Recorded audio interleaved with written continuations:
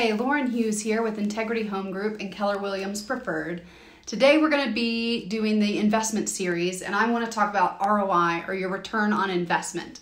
This is actually my favorite number. This is the number that I use. This is the first number I use in all of my investments to decide yay or nay on the investment, or to determine if it's even something I want to look at.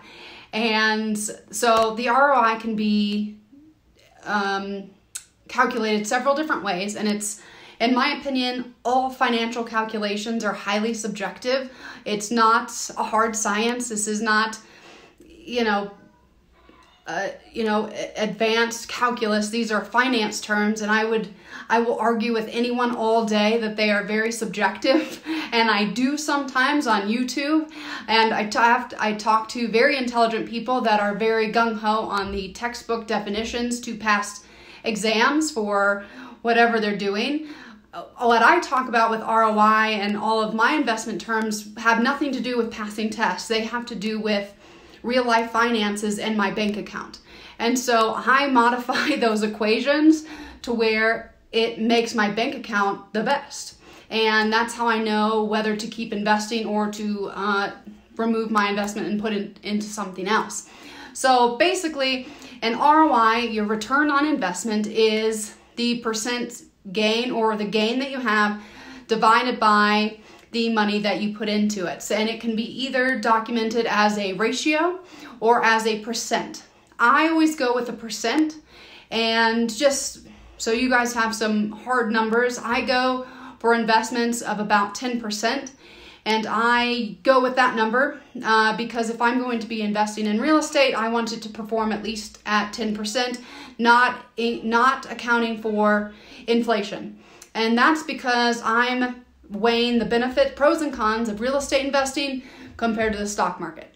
But it's really, these numbers are very subjective, and they all depend on your portfolio and your goals. And so if you ever have any questions, I am not a financial advisor, but I can guide you to them, or I can tell you what I've done and what I've found that works for me and what doesn't work for me. And that doesn't mean it's going to be the same for you.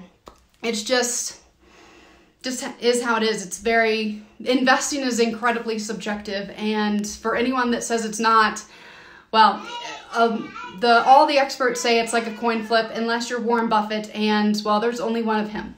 So when you're thinking about doing any type of investment properties, ROI, that's my go-to. That's also my opinion.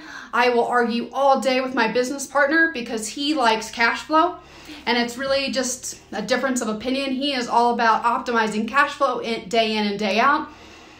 I care about cash flow too, but I care about my return on the investment, and I care more about getting that 10% return on physical money that I put into it. So let's say I have a investment that is $100,000, and we're going to pick easy numbers for my math, or for math in my head's sake.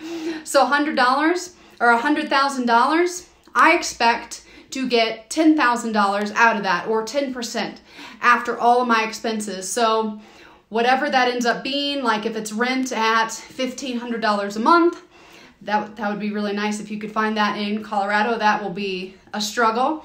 But if you can, go for it. And if you don't want it, tell me about it, because I want to take it. So let's say it's like $15,000 a year in rent, minus your realtor fee and just basic fees. And then you have another like $5,000 in expenses, HOAs, insurance, your pipe got broken, you know how it goes. So then you get $10,000 at the end. After you subtract all the expenses, you're left with 10 grand, which if you divide $10,000 by $100,000, you get a ratio of 10 to 1, or about 10%. So that's my bare bones on ROI and how I calculate it. I will tell you a little bit more in depth about how I kind of massage those numbers, because it's finance, it's banking, it's creative, I think is a term, creative financing. So everything is very subjective. So thank you guys for tuning in. I look forward to seeing you next week. Thanks.